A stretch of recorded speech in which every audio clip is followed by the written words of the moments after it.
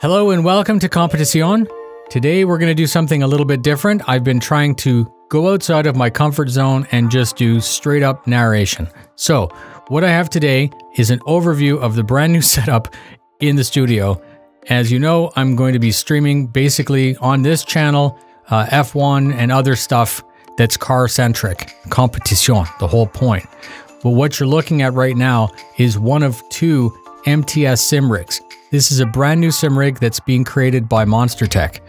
I have them and I'm going to be doing a review. All I've been doing the last week, or actually 2 weeks, is assembling, becoming familiar with, and of course, figuring out how everything goes together. I'm trying to be the subject matter expert so that when I present my opinion on it, it's the right opinion, or at least it's an educated opinion. So I'll break this down really easily. You have two PCs. The bottom PC is the stream PC. It's a dedicated computer. It's got no graphics card. The other computer is a beefy computer. This is the DD1 attached to a Formula 1 wheel. The wheel is removable, but you can see it's all tricked out. And then there's a Toby there. There's a 49-inch ultra wide at 144 Hertz. And then the top screen is unique because it's actually the same geometry, but it's being broken down into two screens. You're looking at shifter. It's a basic standard off-the-shelf Fanatic shifter and park brake, but they're connected. The wires are nice and tucked away.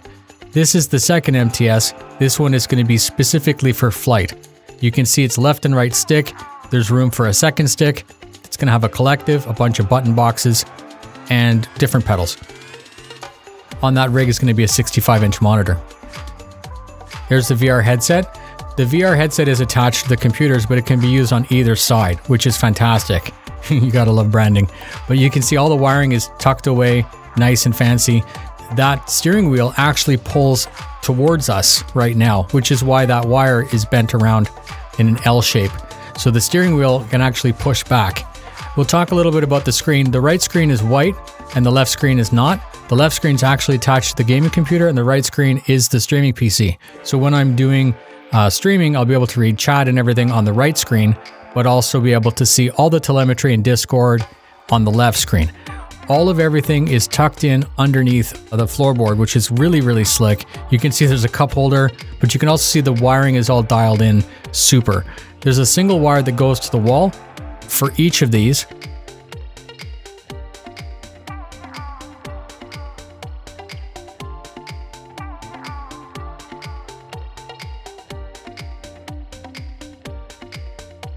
This is the hexagon panels that we did a video about earlier, and an overall shot.